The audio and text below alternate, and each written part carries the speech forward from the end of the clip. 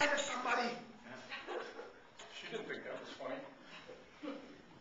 Kurt graduated from college, took the exams for medical school, and whoosh, wasn't accepted. Stay focused on the goal, Kurt. He was in the Army, and several years later took those exams again. And whoosh, he wasn't accepted. The Persian Gulf War called, Kurt went to serve.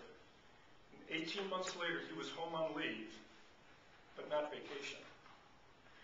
He was up in his bedroom studying for those exams. I went up to talk to Kurt, and in that bedroom is a shelf. And you may have shelves like this in some of your bedrooms.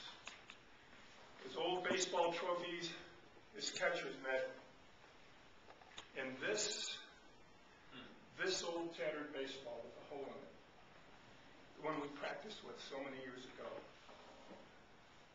I put it on his desk. Keep your eye on the ball, Kurt. And this time, life pitched our son, a 33-year-old Army captain, a fastball right down the middle, and he swung and cracked.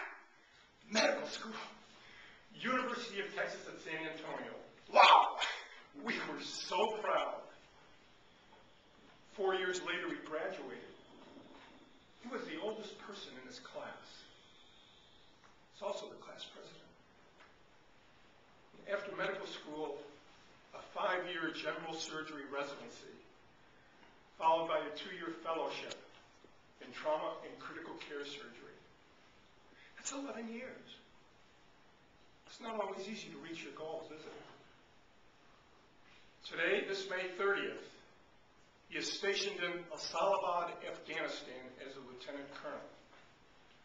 And every day he serves his country as a trauma and critical care surgeon. That's Kurt's story.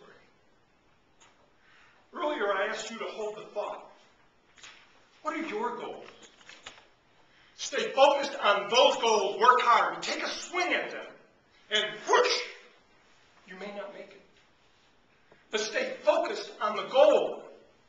Pick yourself up. Dust yourself off. Keep trying. And one day you'll hear it.